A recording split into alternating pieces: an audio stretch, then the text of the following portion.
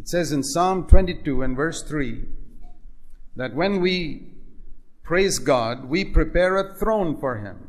Psalm 22 and verse 3. Thou art holy,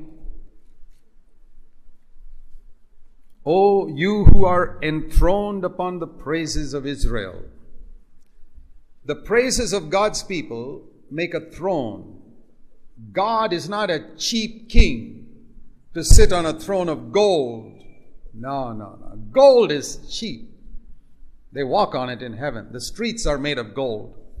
And to make a throne of gold for God is like taking tar. In the world, tar, the streets are tarred. To make a throne out of tar, it's all pretty sticky. God's not going to sit on a throne like that. You know what's the only worthy throne for God?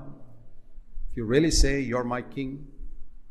If God is your king, there'll be a throne in your life for Him. And that throne is the spirit of praise. Lord, I praise you for who you are. I praise you that you defeated Satan on the cross. I know 100 prayers of mine are not answered yet. It doesn't matter. I still praise you.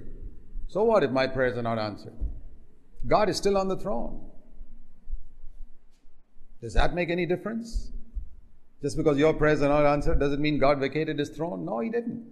Does it mean Satan is not defeated? Of course he's defeated. Long ago he was defeated. So to praise God is for who He is, irrespective of whether He did something for us or not, or answered our prayer or not. He is still God. He's the creator of this universe, and we need to recognize Him as God. And we make a throne for Him when we praise Him.